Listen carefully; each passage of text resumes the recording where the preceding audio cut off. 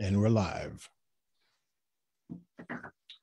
Well, welcome to the School of Public Health, University of Maryland's new show entitled The Cutting Edge. And of course, I'm Omar Neal. I'm the one of your hosts. And of course, we are so happy to have you. I'm the former mayor of Tuskegee, Alabama, as well as the host of the You Got the Power show. And of course, you can follow us on Facebook and YouTube and Twitter, as well as what's the other one, Doc? It's the we have them all. You could follow us there as well, YouTube and all. Now, let me tell you, we have a wonderful lineup today. We're going to be talking with the president of NBCSL. That's the National Black Caucus of State Legislators. And of course, Representative Billy Mitchell will be joining us a little later on. The newly elected president-elect, Laura Hall, Representative Laura Hall of Alabama. And of course, we have our delegate who has been with us many, many times, Delegate Joseline Peña-Melnyk, who will be with us today. We have the executive director of NBCSL, Paula Hoisington. And of course, we will have joining with us a little later on, Senator Bobby Singleton of Alabama, as well as certainly last but certainly not least, Representative Anthony Daniels of Alabama as well, a representative of Alabama. We are going to have a wonderful discussion today about politics and the pandemic, how public policy can influence public health outcomes. I am elated to now bring forth my sidekick. We call him Dr. T, but it's the Dr. Stephen Thomas. And of course, I started to name the show Dr. T and Me, but we decided that the cutting edge would be good enough. Let's welcome Dr. T. How you doing, man? It's always good to be with you, Mr. Mayor. And what a week we've had, and what a show we have coming up, and the one we had last week. And I'm happy to acknowledge the folks behind the scenes. They popped up there a little bit with making all this happen. I'm also flying the flag of the state of Maryland, because we have one of our special elected officials on tonight with us. And I'm giving a shout out to Shirley Nathan Pulliam, who really is the architect of the health equity enterprise here in the state of Maryland. She's a little under the weather out there. Shirley will pull them for you. And Omar, I'm telling you that the phone's been ringing off the hook. The demand has shifted as our communities are now asking for, where can I get vaccinated? Where can I get my mask? Where can I get those rapid tests? And we need to make sure that our network that we built here makes that possible for them, and that we lift up their voices as we're talking to our elected officials who can help move the policy levers to make some of this sustainable. The innovations that have come out of this pandemic can be sustainable. Yeah. You know, one of the things that we want to do, if you could bring up our delegate, Delegate Joseline Peña-Melnyk up on the screen to hang out with us. I want you to introduce our distinguished friend, Dr. T. Well, you know, I've been in the state of Maryland now for 11 years. And one of the first elected officials I met was Joseline Peña-Melnyk. And she's been a champion for many of the innovations that have happened here in the state of Maryland. And as you can see her in her bio, she was an immigrant from the Dominican Republic. And we are in Dominican barbershops and beauty salons, and moved from New York, garment industry, a person who is a voice of the underclass, the folks who have had no voice. And here in the state of Maryland has been able to really move powerful legislation including but not limited to the fact that medical physicians in the state of Maryland, in order to have their license renewed, must complete implicit bias training and other structural changes that make what she's done just monumental. Come and give some snaps to Delegate Joseline Peña-Melnyk. Welcome, Joseline. Thank you so much. It is such a blessing to be with all of you here today. I am fired up and ready to go. Good. That's fabulous. You know, one of the things we wanted to talk about, because, you know, you don't normally, relate politics to public health as much as we are today. That there is a direct nexus, correlation between public policy and public health. And what we're finding is that oftentimes the public policy can influence public health. It literally can be the difference between life and death. Are you seeing it that way, Delegate? Absolutely. You know, as a public servant, and I prefer that word rather than politician, because I do this 7 days a week. It is not a part-time job. It's not just legislating when we're in session, which we are right now, 90 days a week, 90 days during the year, every day. It's also when we're not in session doing a lot of, social work, right? Helping someone find food, apply for Medicaid, apply for food stamps, someone who's in a hospital. I mean, we do all of that. So coming with certain experiences, gets you in the room, and having a certain background and caring about certain issues allow us to have a voice. So for someone like myself, who's, a Latina, a Black Latina, right? An Afro Latina, who brings that experience of growing up in a house with 17 people, sometimes not having a meal, okay, walking to school for more than an hour, growing up with a single mom who was given 15 minutes at work to have her meal, where she said, I'm not gonna leave anything to you when I die, but you're gonna get an education. Learning that an education is a great equalizer. When I'm in a room, I bring that background. I can relate to, the fact that we have all these social determinants of health, that the way we live affects our health, right? Because I lived in an apartment building on the 5th floor. I can relate to the fact that we had to apply for Medicaid because we didn't have health care. I can relate to the fact that my mom made less than minimum wage. I can relate to the fact that we had to walk and had no transportation. So when I, as a policymaker, come to the table with those experiences, I also bring that experience so that my experiences and others can shape that policy. And that policy can, achieve health equity, right? Focus on efforts to address injustices, overcome obstacles to health and healthcare, and, God willing, eliminate preventable health disparities. So your experience as a policymaker matters because you speak up and you can change that bill the way it's drafted. And if you don't see the voices that bill will affect or not affect, you can bring them to the table. So it's very important. It's very, very important to have a voice and to have diversity and inclusion. At the top, I mentioned Shirley Nathan Pulliam and the path she opened up. How important is it mentoring in doing the kind of policy that you're advocating, that you're describing? Very important. When I first started 15 years ago, and I love Shirley, that's my mom.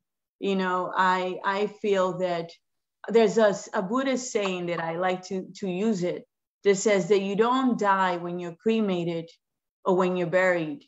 You die when the last deed you have performed on earth is forgotten.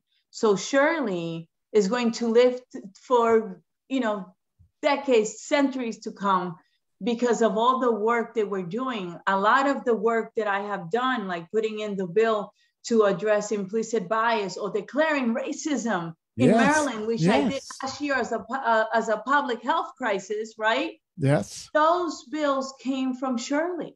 And she took me on. She did not feel threatened. She saw this young, wild person. And, she needed to simmer down and to, just read me the right act and tell me how things are done.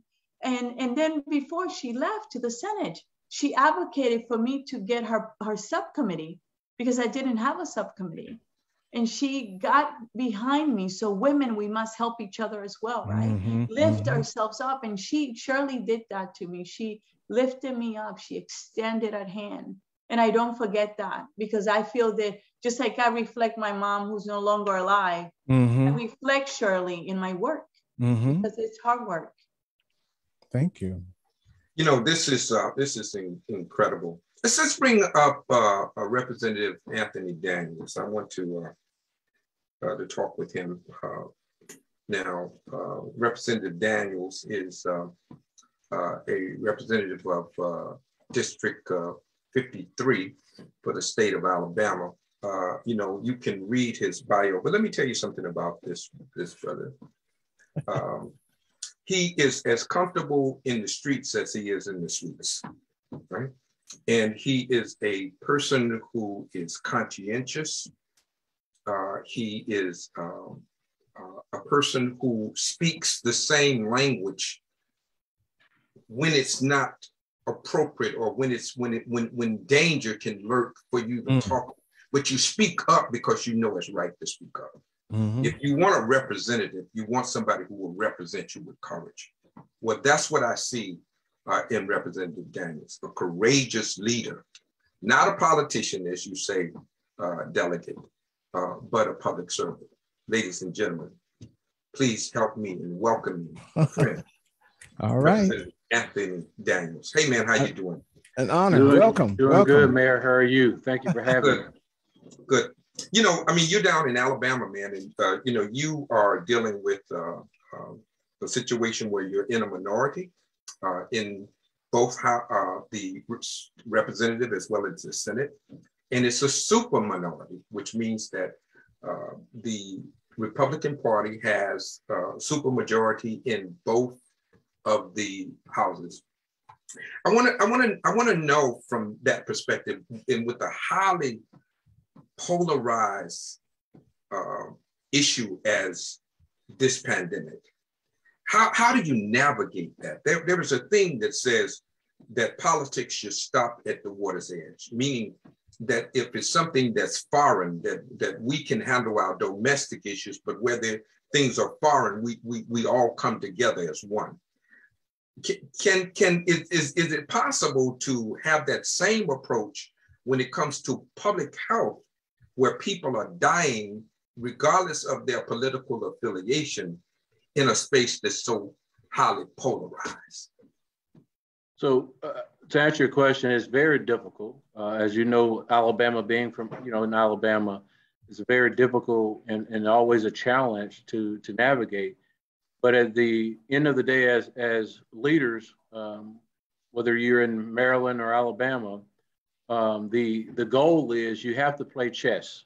Many of us play checkers, but you have to play chess. And in this environment, you have to play 3D chess.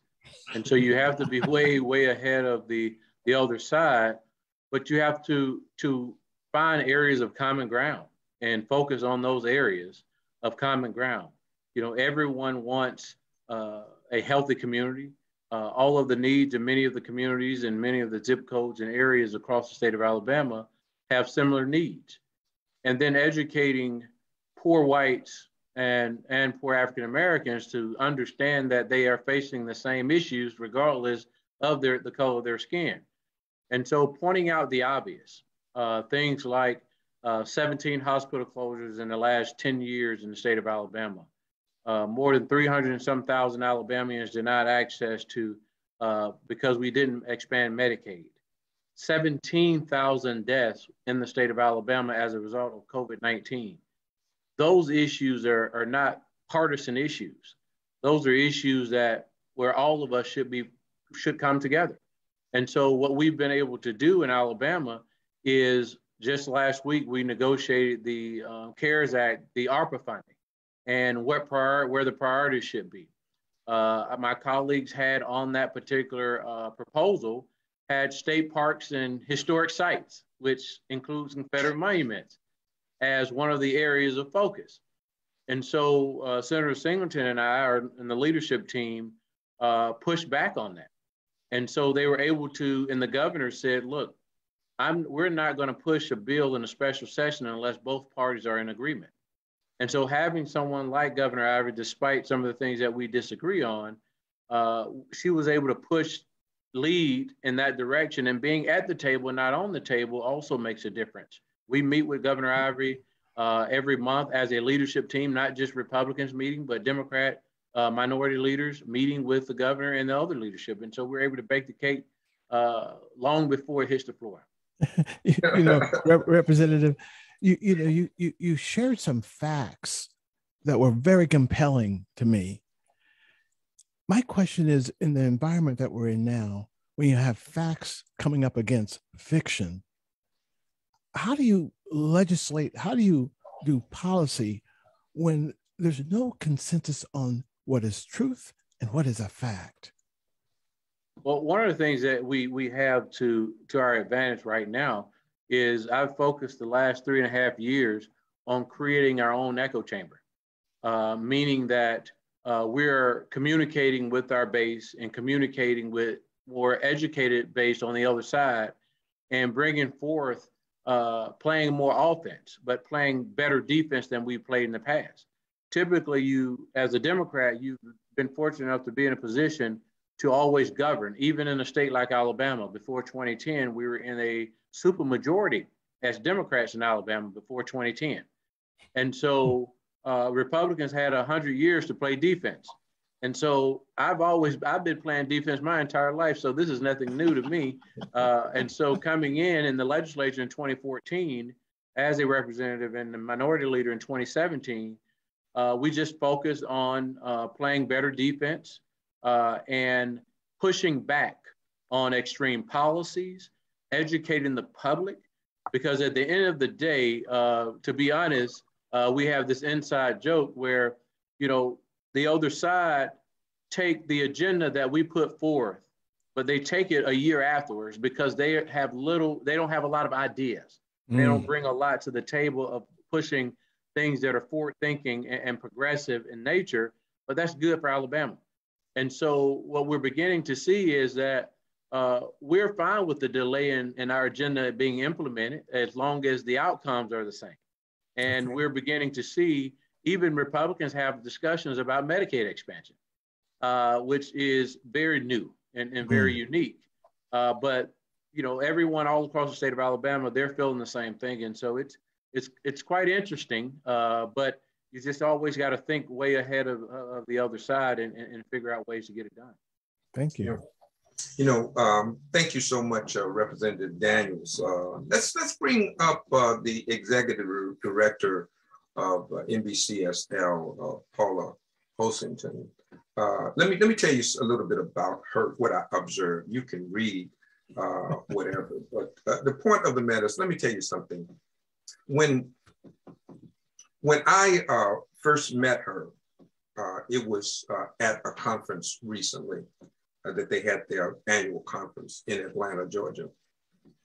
And I observed her demeanor and the way that she conducted herself. And you've heard of the CR code where you can click on it and it'll take you to a destination. Well, I saw her as a CR code, like a calm rock. She was calm, but she was solid as a rock. I can see that. And so she's my CR code. Okay. When it comes to getting us to the place we need to get, right? And so if you click on the CR code, you're gonna get to success because we got our executive director of NBCSL in the house. How you doing, Miss Hoisington? How you doing? Good evening. I am doing well, Mayor and Dr. T. Thank you for having me. Wonderful. This is so difficult. This is so difficult because all you represent hundreds, if not thousands, of legislators around the country, and each of them have their own, challenges. Obviously, each state is dealing with this issue of COVID-19 differently, although we all are impacted adversely, but we're dealing with it differently. I guess the question is, how do you help to navigate when you're dealing with people, we're dealing with multiplicity of issues? How do you help navigate the process of getting them the proper information? Because it's only when you get the proper information that you can make proper decisions. I think, I look back to the way that I was raised. My father was a builder, and he would always say, make sure you have the right tools in the toolbox before you need the tools, right? So our job at the national office is to ensure that our legislators have the right tools in the toolbox to get the job done. Okay. And how do we do that? We bring in corporate partners, we bring in subject matter experts, we provide opportunities for them to engage, for them to learn, for them to be able to connect with the right resources in their community so that they can just go out and do the people's work. It's important that they have an idea of what's going on, which they do, and because they're the rubber that meets the road. So our job is to make sure that we bring in those corporate partners that can provide them with the information, the programs, the opportunities that they then can take back to their constituencies to make sure that the needs are met for their communities. You are absolutely correct. And the other thing is too, and I think that's the key. I think you've hit on the salient point, because if the only tool you got in the toolbox is a hammer, everything you see is a nail. And so what we have to do is make sure that people have the requisite tools so that they can make proper decisions. Because when it comes to a situation like COVID-19, this is a matter of life and death. Exactly. Some things are not as consequential in politics. I know people have personal and self-interest and political interests, etc. But this is a time where we need to put all of the politics aside and look at what's best for the greater good, right? Because we all are adversely impacted by COVID-19. I thank you so much for really laying that out and really making that salient point. Let me bring on my Senate. Go ahead. You want to just add to the welcome, and just a brief comment. When you see all the kind of fragmentation out there, making sure that we get back to that notion of the common good. We're missing that right now. Mm-hmm. So as this conversation continues, I want that theme to be lifted up and hear what you're hearing from those legislators. What are you hearing? What we're hearing from the barbershops in the community, and how, I don't know how often we're in these spaces like this together. This too is a tool. Let's use this as a tool. Exactly. Yes. Providing the opportunity for our members and for our constituents to hear the information firsthand, so that they know when it's time for them to make a decision, they know exactly where to go. So it's very important. Absolutely. Thank you. Good. Let's bring up my senator, and I call him my senator because he is. For real, huh? He's a dear friend of mine. No, he may not be in my district, but let me tell you something. He's my friend. He is a leader. He's been a leader. And when I say a leader, I'm not just saying that because he's in a leadership position. That's a difference between someone in a leadership position and someone who is a leader. He is truly a leader. He's truly a man of the people. He does not, as with Representative Daniels, he does not bite his tongue. Okay. He's in the leadership in the legislature in the state of Alabama. He represents the District 24 there. And of course, he's been there for a while. He is one of those individuals that is approachable. Sometimes when you get to a certain position, you're standoffish. Okay. If you didn't know he was a senator when he was out hanging out, you wouldn't know he was a senator. So you saying when he comes into the barbershop, I may not know. If he came in the barbershop, like we in the barbershop now, if he never told you was a senator, you would never know, because he can talk just like you. right? And he's that comfortable with that. And ladies and gentlemen, please help me in welcoming a dear friend of mine, Senator Bobby Singleton, from the state of Alabama. Absolutely. Hey, my friend, how are you doing? Hey, thank you, Omar. I'm doing great, man. It's great to see you. I apologize for being late. I was here at the Capital City Club with a group of students here who are interns who had me on a panel this afternoon, and I got my Eastern time and Central times all mixed up through my office. So I apologize, man. Please forgive me. No, you don't have. Why are you apologizing to me, man? You can't. There are certain people who cannot do any wrong. You can't do any wrong with your brother, right? We are good. Yes, thank you so much for giving us this platform, man. And I think it's so important. It's just in there, just trying to educate these kids, what we were talking about just then, some of the same things you're talking about now. How do we are being able to legislate through this pandemic, and how we are able to pass legislation and policy and making sure that people are staying safe. And so, they was in there drilling me with some real pointed questions, so that's why I couldn't get away to get to hold on, tell me what's one of the questions. That's good.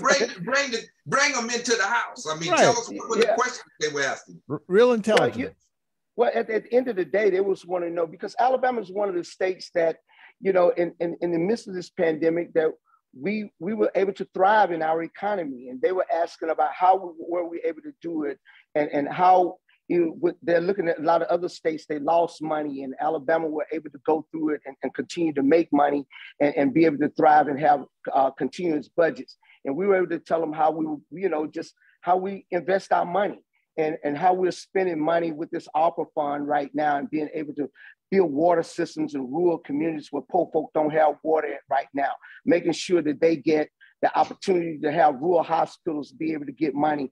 And so we've been doing a lot here in the state of Alabama that a lot of people don't know, but quietly doing it and making sure that we are taking care of our people.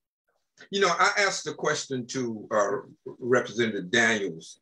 I'm going to ask you, Senator Singleton. When you are in a highly partisan environment, and this is not just relegated to Alabama, but obviously Alabama is not exempt from this concept. How do you get the people that you sit down at the table with, who are Republicans, you are Democrat? How do you get them to understand, as with our executive director, how do you get them to understand that good public policy as it relates to COVID-19 is a common good? This is for everybody's good. How do you get them to detach themselves from partisanship around a pandemic, to understand that the COVID doesn't care what your political affiliation is? Well, it's been very hard here in the state of Alabama, because we've had a set of leaders who really act like they don't believe in the pandemic. Right now we have a COVID outbreak on the Senate floor, and people are not requiring masks and are making sure that we're getting adequate testing that we need. But at the end of the day, when you have to look at some of the things that we're doing, you have to sit back and say to them that, we're one Alabama. And so if we want this economy to flow just like they brag about, we continue to bring in money. If you want people to continue to go to work, we got to do those things that keep people safe so they can go to work. We got to be able to do those things that keep schools open. And those are the things that we have to do. Instead of passing the buck down to the local people, we have to do it at the state level. And so right now, Omar, to be honest with you, we're still trying to peel back the onion here in Alabama to make sure that they understand, because you got a lot of Trumpers here who will continue to fight whether or not this virus is real, whether or not we actually need testing, whether or not we need to set up vaccination clinics around the state. So we're having to fight that fight to our Republican counterparts just to believe in this virus. Wow. I want to do that. Since you said that, I want to bring up Meg. I hope you are preparing. I want you to run the number. Because what I don't think is that sometimes people forget that these are human beings. Sometimes statistics and numbers cease to motivate you. But if you can associate each one of those numbers to a human being, to a family, to a community, then we can begin to see how this virus has impacted the entirety of our country and the world, and how it continues to grow in terms of its hurt and pain exponentially. Meg Jordan, run the numbers. The Public Health Minute. Go ahead, Meg. All right, everybody. So this is actually 2 weeks worth of numbers because we missed you last week. So in the past 2 weeks, so that's since January 6th, we have had 8.9 million new cases of COVID-19. And to keep the number real, I know about 6 of them, right? So in the past 2 weeks, we've had 20,000 people die of COVID. And we've had, on the flip side, we've had 3.5 million Americans become fully vaccinated. We're going to talk about fully vaccinated in next week, but I want to bring us back to that. In the past 2 weeks, 9.4 million Americans have gotten COVID-19 boosters. Thanks so much, Meg. That's our Public Health Minute. And of course, that's our segment where we really talk about it. Bring us back to have we finished everything? We got that? Okay. Bring us back to the Hollywood Squares so that I can see the people that we're talking about. When you look at, Madam Executive Director, when you look at those kinds of numbers, is there a sense of urgency to do something policy-wise? You know, you heard what Senator Singleton said, that even in the Senate, where there's an outbreak, people are still reluctant to wear masks, which is one of the least things you can do on public health mitigation measures. There's definitely an urgency to get things done and to have others to be able to see what it is that you're trying to get done. And I think of this commercial that I saw recently when they were talking about just something simple as the number of people that are injured in accidents with bicycles. And they asked this guy, how many do you think is okay? And he says, oh, about 50. And they asked him to turn around, and there's 50 people that he knows. And when he looks to see that these are people that I know, then the acceptable amount is 0. So how do we get it in the minds of those who don't want to be vaccinated, who do not believe in wearing masks, get them to see that these are people that you love, your moms, your dads, your grandbabies, and get them to visualize and take ownership. But at the same time, and we can't sit back and just wait for them for the light bulb to go off. We still have to do our work, to do our job, and to continue to educate them and just educate our communities that this is the way that for us to survive, that we're all in this together. That's right. And we need good analogies. And that's the first time I've heard that one. I think that's excellent because a lot of the people who have also passed away have left children behind. Right. So we have caregivers, grandmothers, fathers, uncles, and aunts who are no longer there. Many of them are going to end up in the foster care system. Now we're back to that again. Infrastructure. Is it ready to handle that kind of surge? So thank you for bringing that up. Those are messages that we can disseminate through our network in our barbershops and salons. More examples from the legislators of what analogies work when you're trying to communicate these complex issues. You know, one of the things, Representative Daniels, is this, there are residual effects and impacts on communities. One of the things that Dr. T just mentioned is that the number of children that are being orphaned due to COVID. We do know that I think that's something we don't talk about. Black children have a problem getting adopted regularly.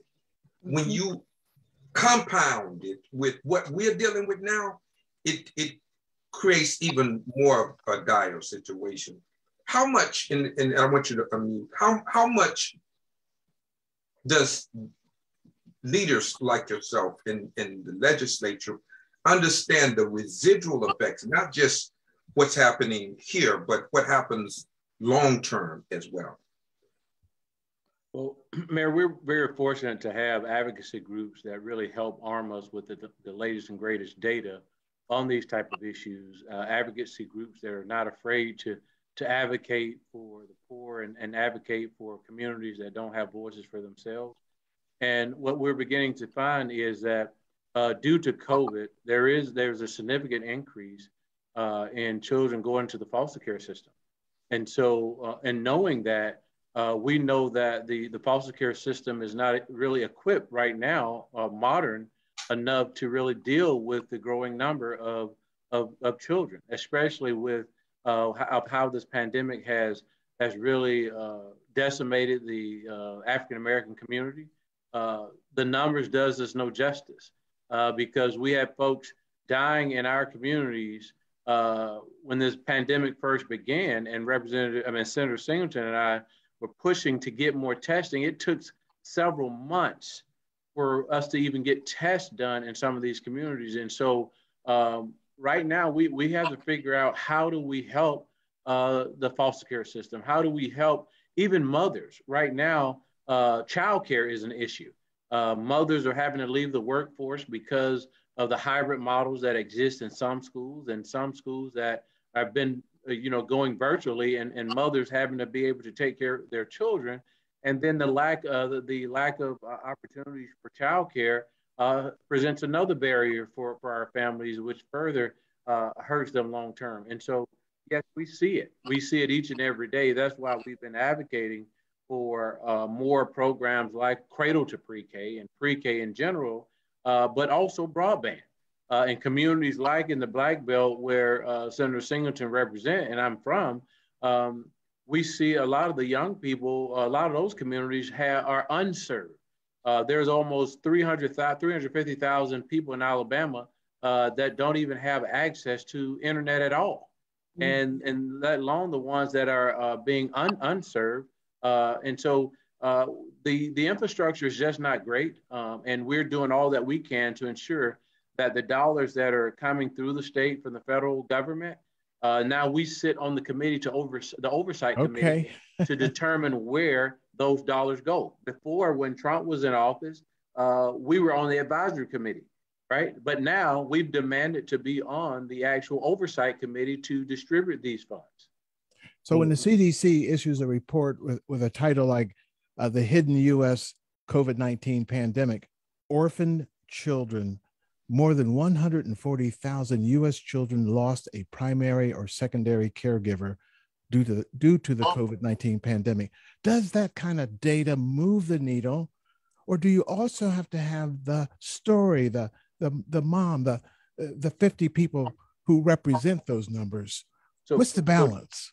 So to your point, Dr. T, I think you have to have the narratives, but you also have to make the data relate to the actual areas.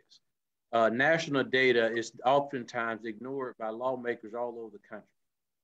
But when you're making it real to the actual community, or you can use things like the heat map of identifying areas where there's extreme poverty and make those numbers real, and then you pull those narratives of those local narratives. I think those are the things that touch people. Hyper local. Right? Absolutely. You got, as you indicated, you have to lower the hate. And if you're not speaking directly to those communities, oftentimes, they're going to ignore it. And so we got to keep that going. And it's important to have programs like this, really educating the moms and dads and uncles and aunts and cousins and the people that are in the barbershops, the beauty salons, and the places that really don't get their news from television, or they get their news from online or radio programs, or, people that relate to them, and the messenger is important. Absolutely. We've been allowing the messengers to deliver the message in our community, not to look like us. So therefore, our community is not going to have an urgency to respond or react to something until they see people that look like them. Right. And also, you make your friends before you meet them. Absolutely. So they look for people who they have relationships with already in place. I want to ask two questions. One is, Delegate, I want you to help us out. Representative Daniels made a point. He's saying that, a lot of people, let's say in the state of Alabama, do not have access to broadband or to the internet at the same level as others. When you see situations like the White House saying, go on the internet and order test kits, that creates an automatic disadvantage for people who do not have that ability. Is that correct? That is correct. It creates it's a barrier to access to care, right? Because they don't have access to a computer. And then you can complicate it more when you don't speak the language or when you don't know how to read and write, which many people, are not able to. So as the government has to go where the people are, and you have to think outside the box. Just like when we started testing in Prince George's County, we had the testing sites out there at Six Flags, where a lot of the people in the community were not able, they don't drive, they rely on public transportation. So you have to really think and say, how can I make this work? Well, you have mobile, trucks that will go up to the buildings, and you start door knocking, and you go to the churches, which is what we did. Mr. T knows that. And you go out there and you door knock, and you form partnerships with the hospitals, and they came to the community, and they, administer the vaccine. So you have to make it comfortable. You go to the schools where the children are, right? You talk to the pediatricians and you say, you're already, administering the vaccine to young kids. Why don't you do the whole family, right? What a concept, right? You make it easier for people. And I think that it's really important for us to, as Representative Daniel said, you need the right messenger because we are trusted sources.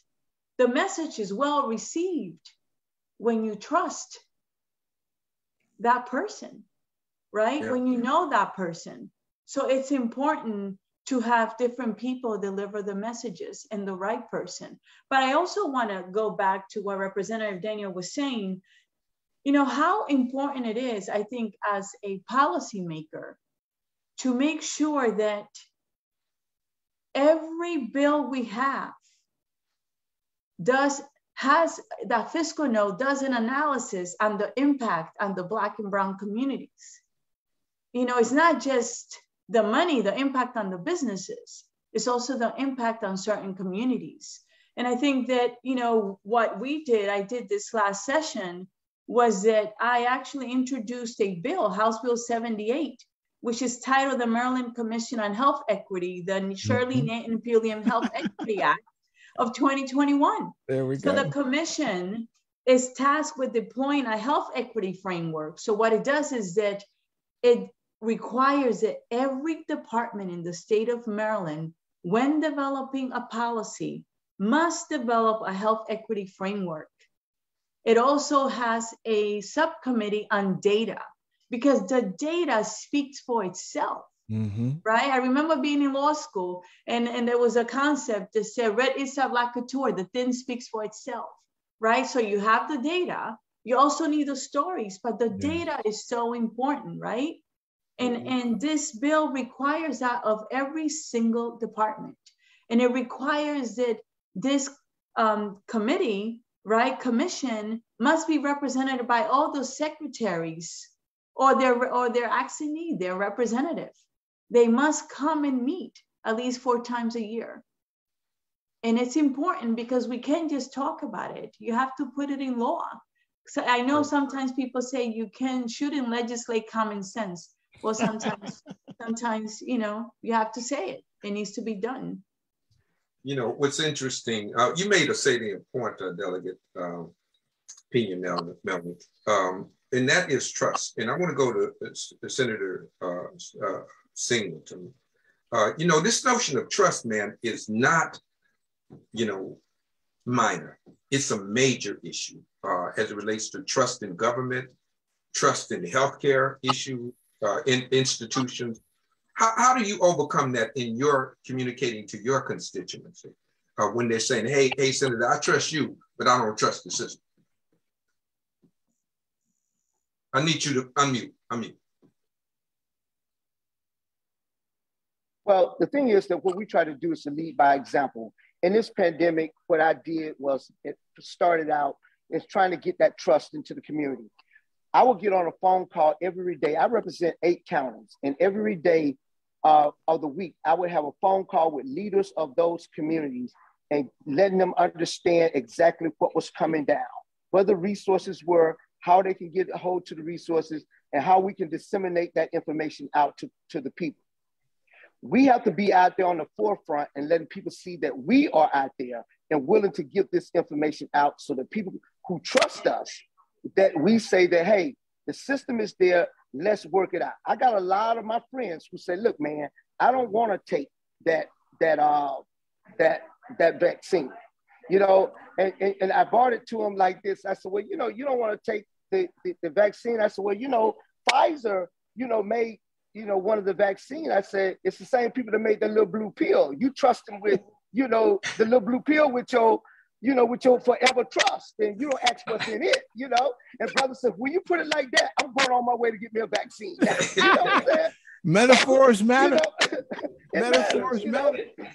And so they not questioning that little blue pill, right? they don't question the little blue pill, but they want to question it. So, but what you have to do is allow people to see you as the leader, willing to do the things that is right by the people themselves. So if they trust that you are the person who are doing right by their community, they usually will follow. And so I've been at this for a long time, Omar.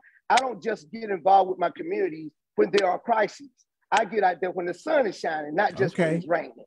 And so when you're there all the time, you don't have a problem with trust factors with people. And when you're leading them on a daily basis and disseminate information to them, then that's when you don't have to worry about the trust piece. That's how I deal with it in my communities. Yeah.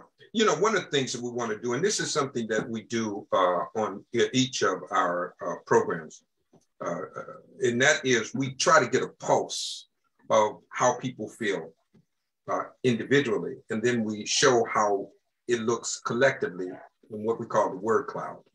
And so what I want you to do is, Dr. T, let them know how they can engage in the word cloud. Just kind of give them instructions. And so you're all representatives of constituents. And at some point it all comes together, and you how are you feeling today in the context of this pandemic? What word comes to mind? And just type those words into the chat. And our folks out there on Facebook just also use the chat function. They just put those words in, and for 60 seconds, we'll let those words collect, in the team behind the scenes will build the cloud for us. Whatever you're feeling now, just whatever, don't overthink it. Just whatever word comes to your mind, right? The first word that comes to your mind of how you feel right now, just put that word in, and we're going to see what it looks like collectively. One of the things that we want to do, we have to realize that, people are on an emotional roller coaster. There are people who are losing loved ones. Yes. And they really, and for next week, we're going to be dealing with psychologists and people who are in counseling to help people deal with and address the issue of loss or trauma associated with the pandemic, right? The uncertainty of what's going to happen with them in terms of their jobs and other things like that. It's a multiplicity of things that people are having to deal with, compounded by the other things that they've been dealing with before, as the delegate talks about, we talked about as it relates to health disparity issues, comorbidities, and all of those things that we have to deal with anyway. And Senator, I want you to help me out. Who was talking about the number of hospitals that have closed in the state of Alabama? Who was that? Was that you, Representative Daniel, or you, Senator Singleton? I can't hear you sing. I thought it was Representative Daniels. One of you, but one is you. Both of y'all can talk, because you all talk to each other all the time. I want to bring My executive director, I want everybody just unmute. I want to have a conversation. Delegate, you can unmute. I just want to have a conversation. When you're talking about communities that's already suffering, yes, right, with lack of health care, access to health care, not having a relationship with a doctor that they already trust, yep, right, that makes it even more difficult to get people to trust now, because those trusted relationships were not in place prior to now. It's like the senator saying, I don't just see you when it's raining, I see you when the sun shines. So I see you all the time. So that's important. So Senator, tell me what you're thinking. Well, I'm thinking, in Alabama, we had about 16 rural hospitals to close. And in that 16 rural hospitals that's closed, you're talking about a population of over about 200,000 people that are being affected, that having to travel now tens of miles to get to health care. And some of them having to go across the state lines. They're living right on the state lines.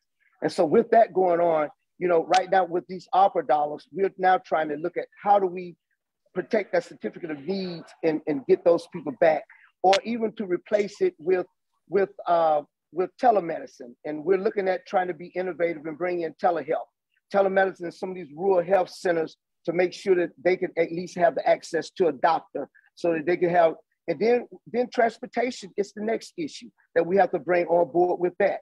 So those people who are having to travel that far to the doctor now, we got to get them to the doctor. And what we're trying to do now is install those rural telemedicine pieces in here. So you're right. The trust is leaving them now. A lot of people just saying, hey, I'm giving up. I don't have a doctor.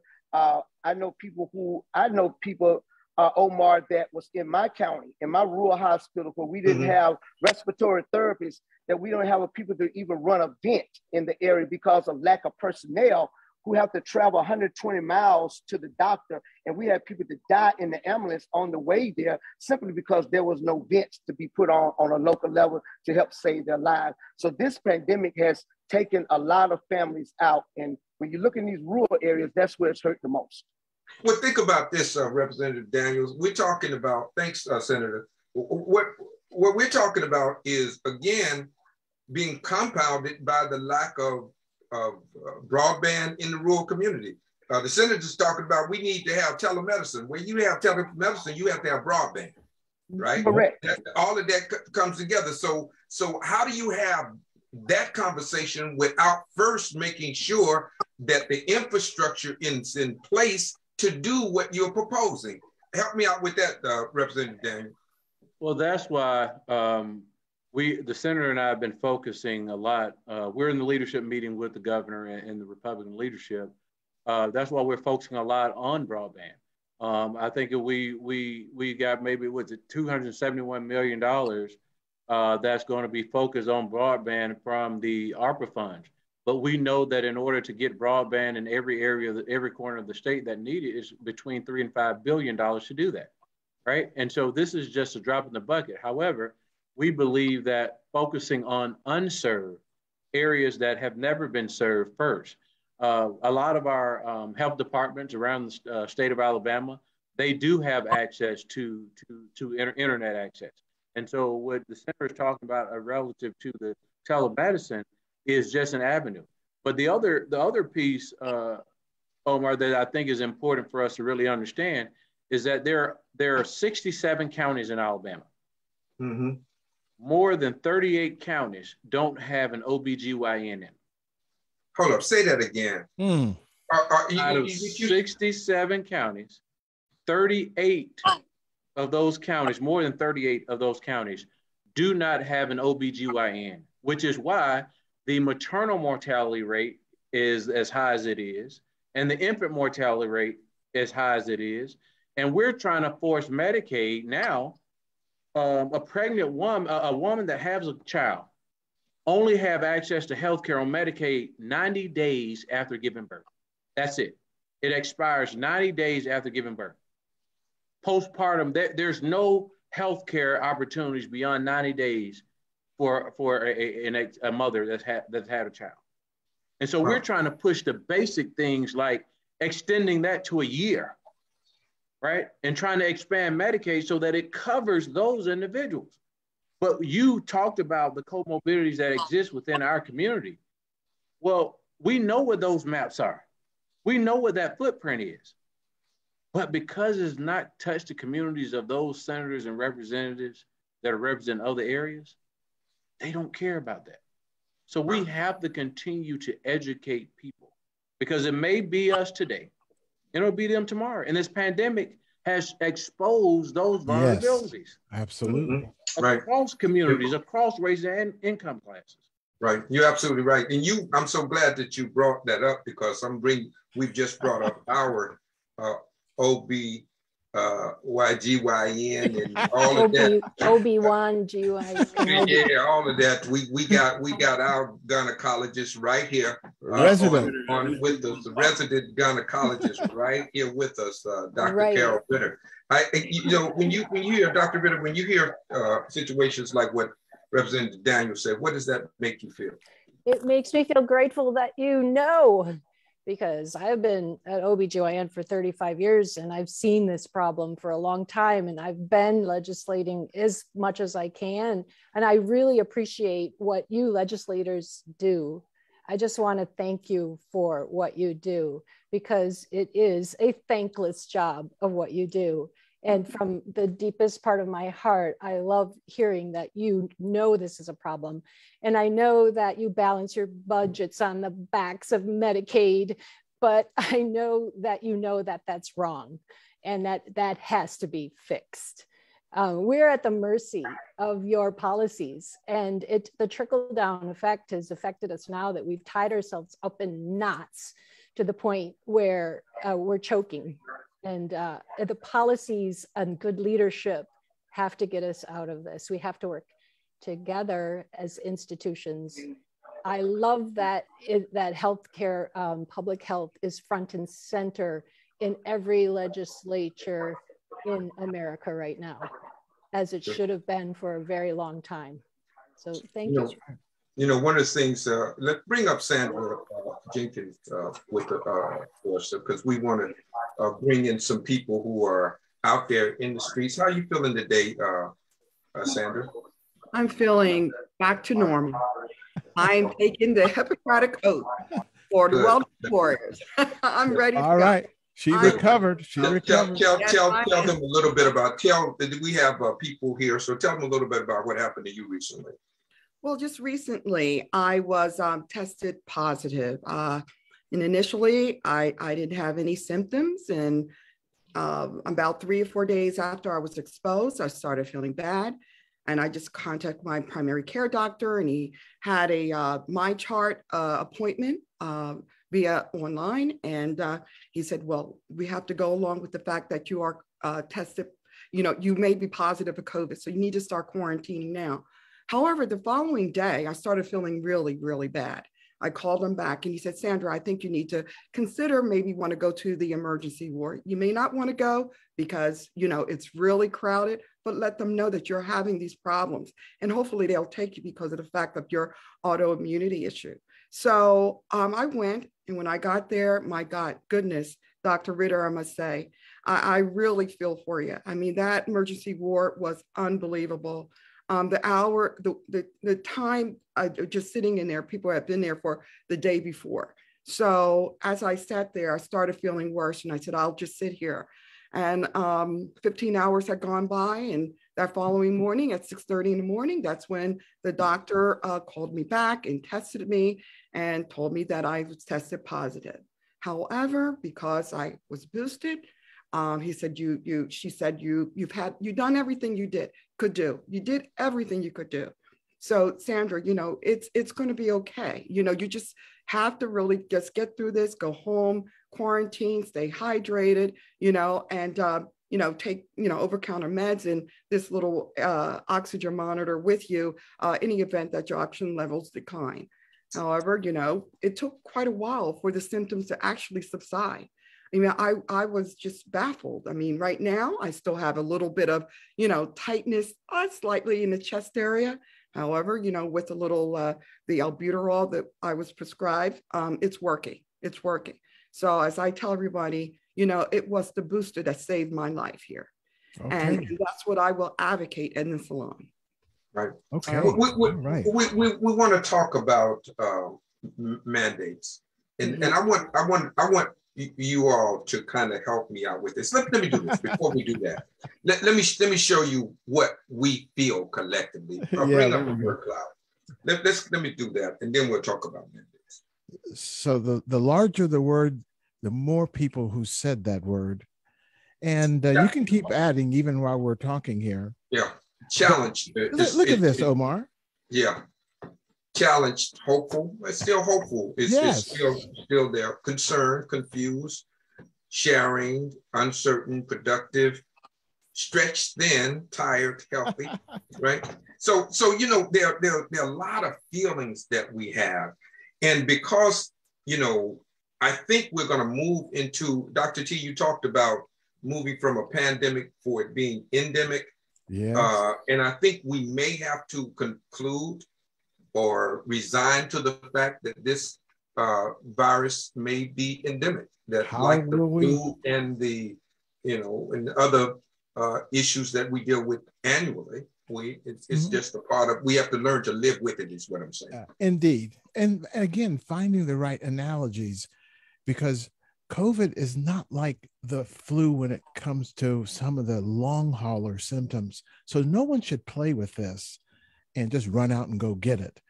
And I think that's the other part of the story we want to tell, particularly what you're hearing in the barbershops and salons. The people who have made it through, you've helped many of them because you've been vaccination sites. The people who are suffering long hauler, they're going to start talking to you. We need to tell their stories as well and keep the infrastructure that we put in place viable. And so for my legislators, we've done some of what you've described. We had data being presented. Now we have an authentic voice right from the community with Sandra, and your personal story can inspire others, Sandra. And for my friends who are watching the news and seeing public health professionals being attacked in public, having people fight over masks, that's the other area in the context of mandates, Omar. How do we, as we said, say, not turn on each other, but turn to each other? How do we do that in this environment we're in right now? Yeah. Well, thanks for bringing that up. Let me say this. The hard truth is that when you are in leadership, you have to make hard decisions. And so, Madam Executive Director, how do you talk to your legislators about making decisions about mandates? Let me tell you something that the reason why I wanted to come to you with this. I felt so comfortable being in your conference. One is I had to submit my shot record, right, before I could even come. And I was the speaker. So everybody there had to do that. And while there, people wore their masks, even those that we knew were vaccinated, because you had to be vaccinated as a requirement for attending the conference. All right. So you all have demonstrated where the greater good was so important that even those who may have some reservations about or some political quirks about not doing something, that if you come to this place, this is what you're gonna do, right? Talk a little bit, how did you all come to that? You know, it was a lot of discussion about whether we would mandate vaccination. And I talked with our board and said, how can we not? How can we not make this a vaccinated only conference? Because we did not want, thinking after the fact, we did not want something to happen to where the focus was more on that we had a super spreader, being an African-American organization hosting legislators from across the country, and the focus was on our communities are hit the hardest. And here we are bringing elected officials together in an unsafe environment. I want to salute you. We had to do it. We had to do it to say, if you are going to attend this conference, and it's by choice that you can attend, you will show that you are fully vaccinated. Mm-hmm. You had to send it in. It wasn't like you say you didn't have to say. That's right. You already go by the honor system. That's right. You go by the honor system. Seriously. You couldn't come up there and say, oh, I left my card at home. Well, then you need to go back down in the lobby and find your card and register and show that you're vaccinated before you come upstairs and be a part of this event. Because the messaging and the things that we wanted to share, the education opportunities that we wanted to prepare our legislators for, so that they can go back and do the people's work, was too important to worry about someone who did not want to be vaccinated. We wanted to have a safe environment to where our members could interact with each other, get the information that they needed, and return back to their state houses. So we bit the bullet and said that we believe that our legislators would understand and not have a problem. We made the process as simple as possible to upload your vaccine so that everyone felt comfortable with that. And they knew you cared about them because Omar, I know the story because Omar was sending me photos of the kit and the whole process. I was so impressed, and we were sharing that on our social media platforms. I think we have to lift those stories up so that more people see you can still come together safely. And if you call people together, you have a responsibility to ensure that they're safe. Right. You know, I have to say, I admire that. Seriously, kudos to you, because as you look at these stories, even the Supreme Court, right? Justice Sotomayor having to do, the hearings on, from her office on the phone, right? There was one justice that, is not wearing a mask. And when you look at our athletes that, refuse to get vaccinated, they get paid so much money. They're role models in our community. We have to hold them responsible. I mean, we must. It's more people need to be like you. You have to have standards and be consistent. It's important.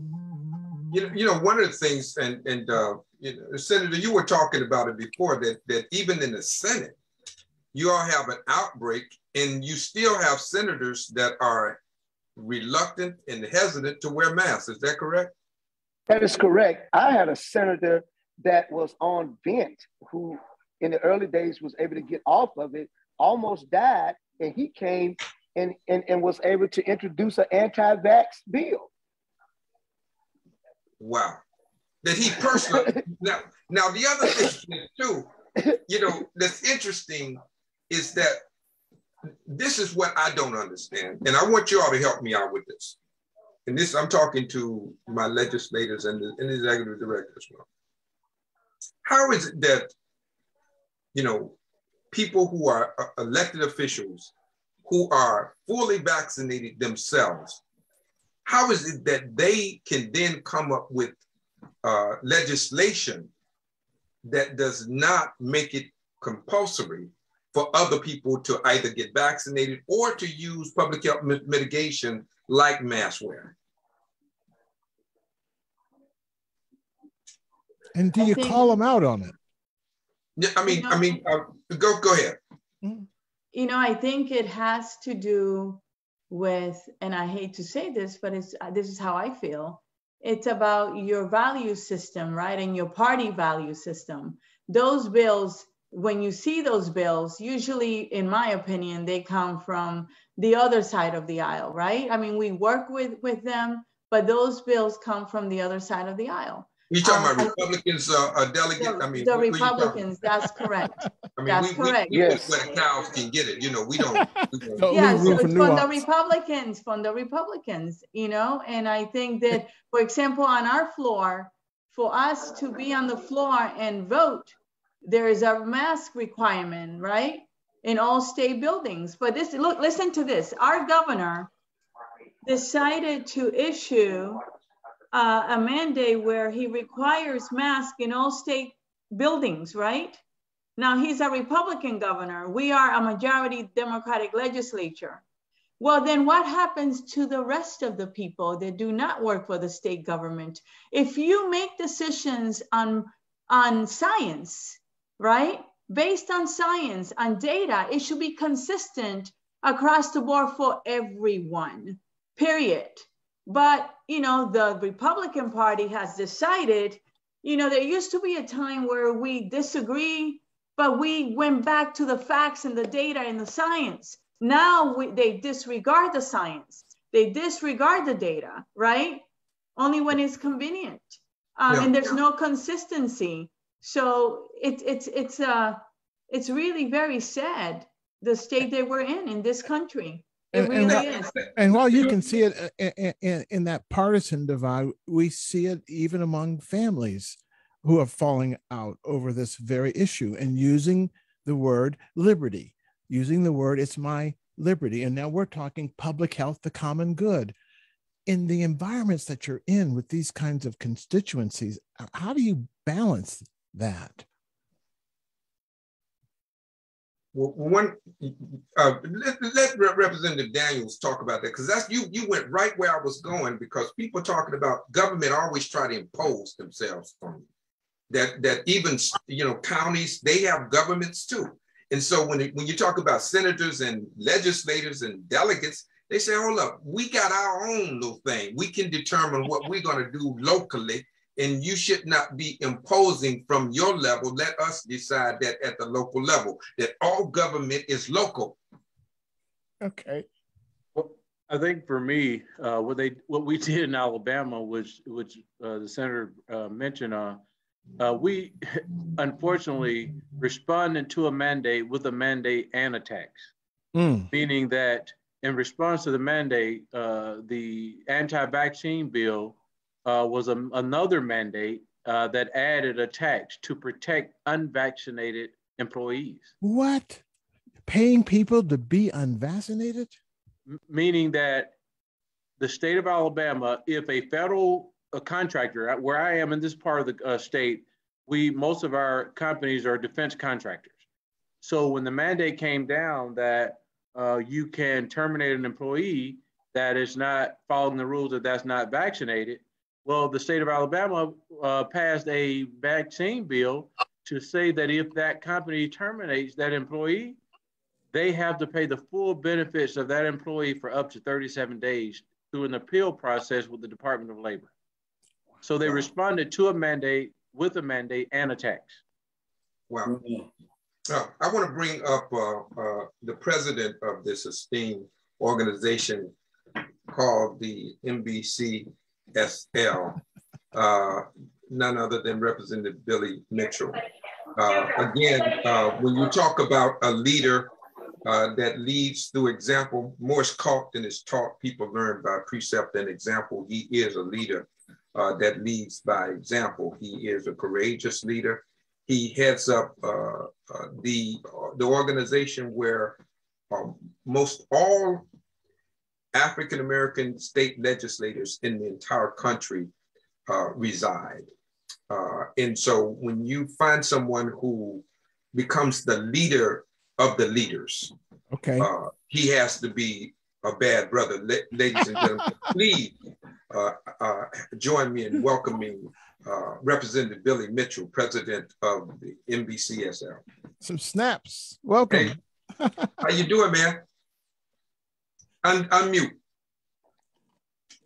I am fantastic, and I want to make this request early on in my remarks that I get a copy of this.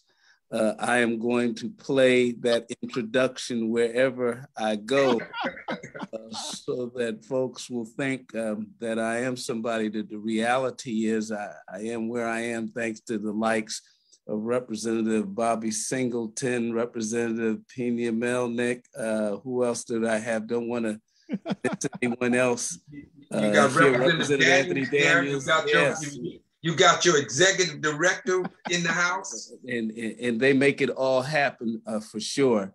You know, these are very interesting times that we live in, and by extension, very interesting times that we serve in. I will tell you that serving in these pandemic times that we are, much of the maladies and illnesses and the roadblocks that we have are as a result of politics, plain and simple. I think had we had a different administration when this pandemic first started, it would have been treated differently. And as a result of it being respected and treated differently, we would be in a different place right now. In our chamber here, we started January 9th. We've had 53 legislators since January 9th contract the virus. Over in the Senate side, it's an option as to whether you wear masks, whether you get tested twice weekly. In the House side, we make it mandatory, but I mean, we're in the same Capitol, same hallways. I mean, it is just a dreadful situation that we're in, simply because if they wear masks, it's like they are ceding the political point that this is something that we should respect. But you know what? I will tell you this. Our ancestors have been through some tough times before. Yes. And we're going to have to learn to serve even in these perilous times that we're in. I think that the people that we represent deserve no less. I just happened to be talking to the White House just yesterday, and I'm so glad our executive director is on here because she's following and making sure that it works. And I've said to them, we as legislators, as some of the folks here remember our organization knows that we get to the White House quite often to make certain that the advocacy that is going on matches our policy positions. And we haven't been to the White House in because they claim because of the pandemic. And we're getting them out of that notion because we've got some work to be done in this nation to make sure that we serve the communities that we represent. So despite this pandemic, we need to lead. Despite what's going on now, I encourage you to take care of yourself. I tell my folk here, I can't afford to get sick. I don't have the kind of resources that Representative Bobby Singleton has. I just can't afford. So I'm going to take every precaution that I can to make sure that I'm healthy enough to do what we have. And Paula has me working. So, if I knew it was going to be this much work with NBCSL, I might have been just a regular representative, pay my dues, and that's it. So we have to leave it all behind. I'm so sorry I didn't join you in begin just that short. No. That whenever you come, you know how to drop the mic anyway. So come in and drop the mic. Dr. King left us with an admonishment right before he died, and you are there in Georgia, where he resided. And he said, where do we go from here, chaos or community? What's your prognostication as it relates to this pandemic? I have a good friend of mine in legislators. As a matter of fact, he's among the longest serving legislators in this nation, Black or white. He happens to be the nominee to be the ambassador to the Dominican Republic. We honored him at our annual conference. And he has a saying that I would offer right now. The only people that create public policy in this country with our form of government as elected officials. Now, we've got others who interpret public policy. We've got others who influence public policy, advocate, but the only people that create public policy are elected officials, which means by our US Constitution, supposedly the most important layer of government is supposed to be state government. So those state elected officials here, we have a unique responsibility to make certain that we adhere to that admonishment and do all that we can to get good public policy that will serve others. I tell the White House this all the time. You got folks up there that want to advocate, but you need to get the legislators in the room. One of the reasons why this Build Back Better or the John Lewis Voting Rights Act and other issues are not progressing through the Congress is because they claim they don't want to upset the balance, that it's up to the states to create good public policy. It's up to the states to run elections. Well, if that's going to be their mantra, then we need to get on it to make certain that we get the job done. Georgia is ground zero for voter suppression and tactics as a result of what happened during the last election cycle. By the slimmest of margins, I mean, the slimmest of margins, we elected 2 US senators, reminiscent of Cheney, Goodman, and Schwerner. We elected a Black US senator and a Jewish senator, not happened since Reconstruction, and it upset the balance of the US Senate, and it certainly changed policy, not only in Georgia, not only in our country, but in this world. So they're coming with a vengeance to try to deal with that. And we here in Georgia recognize that.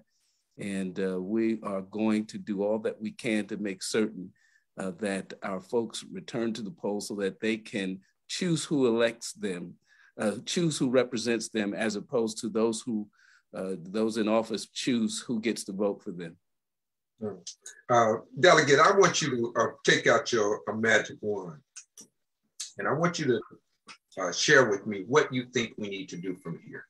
What measures can we take from a legislative perspective, not only with individual states, but collectively as a collective government to address these issues? Look, I think that every state, every legislature should pass a bill that requires a health equity framework for all the state departments. When they are thinking about their policies, thinking about their budget, they should really think about that and develop a framework. I think that every state should declare public health as racism as a public health crisis. I think it's really important. I think that every state should have a bill that requires implicit bias training for all healthcare providers, at the very least. I think that every state should have a law that says that when you put in a bill, that fiscal note should look at the impact on the Black and Brown communities. I think that every state should make sure that they have a health equity officer, someone in human resources in the legislature as well. I think that every state needs to invest big time in public health because it's been underfunded for many decades. I think that every state should think about developing a pipeline for the work shortage that we have when it comes to doctors and nurses as well. I think that every state should have laws that help pay for some of these loans and offer, fellowship to students, especially students of color, to get into the sciences as well. This is the time. This is the time to do it because we have the data. This is the time to do it because people get it. Because at the very least, I tell you what, in every household this Christmas, in many households, yes, there was someone missing at that table. That's right. Okay, someone that died because of COVID. And now it's to the point that I know so many people that have it. Yes. Because it's rampant. So we need to be committed. And I am really blessed as I hear my colleagues, with all due respect, that I live in Maryland. Because Maryland, we are progressive. And that we have a strong Black caucus and Latino caucus that works together to make sure that our policies are a priority. And we have a Black Speaker of the House for the first time, a Black woman who made this a priority. And we're no longer an afterthought. And the legislation you described can be shared, and the advocacy around that legislation can be mobilized through our network of barbershops, beauty salons, churches, the very things that we were talking about last week about the civil rights movement and the philosophy of Dr. King and what he left behind. It was building coalitions. And this technology could accelerate the building of those coalitions so that you have the advocacy to move those policies forward. We'll make those pieces of legislation available on our website so you can see them. I want my barbers and stylists to look at those and share those with your elected officials. It wasn't easy getting those bills passed, but it got done. Perseverance, grit matters. You know, we got 5 minutes left. Are Dr. you kidding me? It's 5 minutes. I'm telling you, I can't believe it. What I want to do is, Senator Singleton, what you'd like to leave with the people? Obviously, you know, just that nugget that really will make the difference. Well, the nugget that's going to make a difference is going to be our involvement and how we interject ourselves into public policy and making sure that the people that we represent, that we give them all that we have. You know, I see a lot of legislators that comes and never introduce bills, but just as the sister just said, we got to make sure that we're on top of it, because the people that we represent only have us. They have no other voice.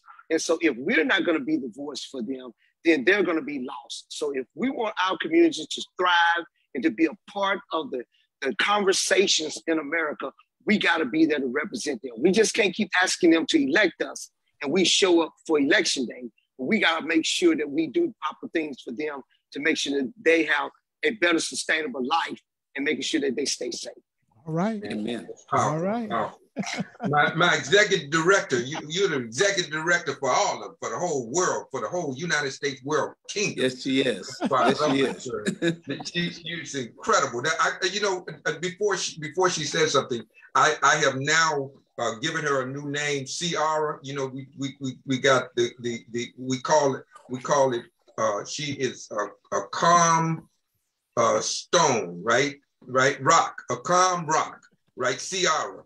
Like the Ciara code takes you to a certain place where she's the Ciara. Because if you want to go somewhere, you use a person with her spirit, and you're gonna get there. She's a Ciara. She's a calm rock, solid as a rock. Go ahead. Yes, she is. I'd like to leave this evening's discussion with what I started with. As a national office, our job is to make sure that the tools are in the toolbox, so that our legislators can go out and make the good policy.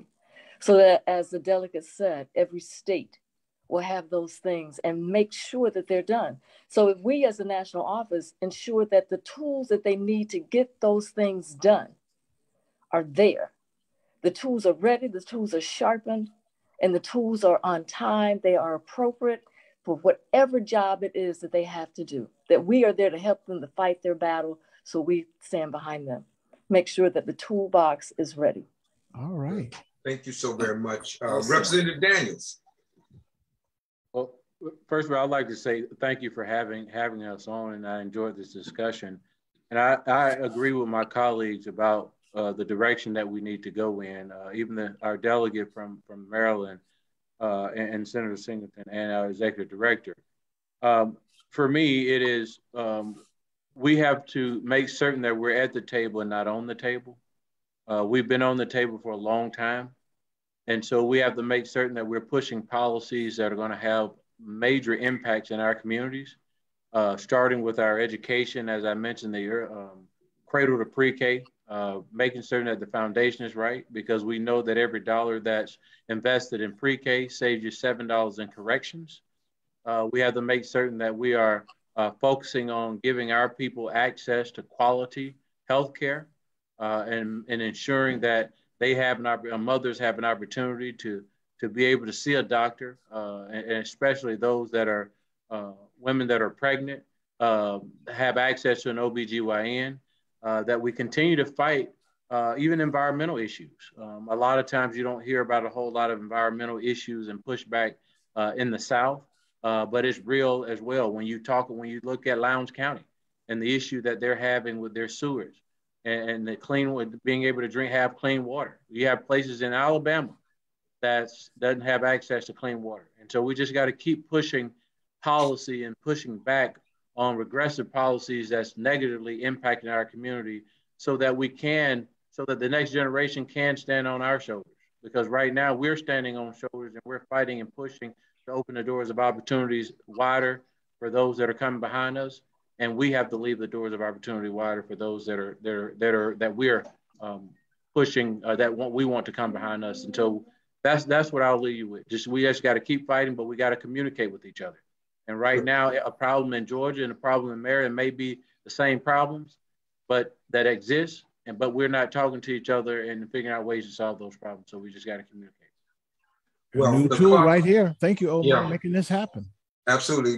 The clock on the wall says it's time to go, but obviously I have to mention that Andre Russell is here, who has really an empire in Atlanta for barbers. He has a barbershop in the, we can't, nobody can talk because we were out of time. But I want to make sure that I mention you, that you are doing tremendous things in Atlanta. He has a barbershop, Mr. President, in the Atlanta airport. And when the brother can do that, we got to give him his props. To Sandra Jenkins, come on now, doing what she's doing, where she is. We love her so very much. Stacey Ingram Ruffin, we love her doing Rejuvenate. We love her and what she's doing. Dorothy Reynolds, we love you, who's in Arkansas doing what she's doing. We cannot forget our own OBGYN gynecologist extraordinaire, Dr. Carol Ritter. So we thank each of you for joining with us on this special show, the Cutting Edge Show. And of course, we also cannot go any further than to thank our team behind the scene, all of the people who make this happen that you don't see on the stage, on the scene or on the screen, but you do know that they are there making it happen for us. This is our illustrious tech team, and of course we appreciate them for everything they do, both seen and unseen. That's the kind of mentoring we do here for that next generation. Absolutely. And again, for all of you who have joined with us today, I cannot say any more than thank you. Thank you is the greatest two words that can be uttered, because we recognize that it's because of you that we are who we are. It's because of you that the issues that we enumerated today and the problems that we have shared today will be solved because of you. We all are possessors of some truth, and as we bring our truths together, then and only then do we get closer to the truth. To my president, as I get ready to leave, thank you, sir, for your leadership. I really appreciate you, and I love you with the perfect love. And as always, to all of you, Dr. T, you know you my man, who really convened us all here for this special time and place. We've all been called out to be called on for such a time as this. And as always, I like to leave you with these two words. Remember that I love you with a perfect love, but more importantly, remember this: you got the power. Until next week, have a wonderful day. Bye-bye. All right, you got the power. See you next time. Thank you so much.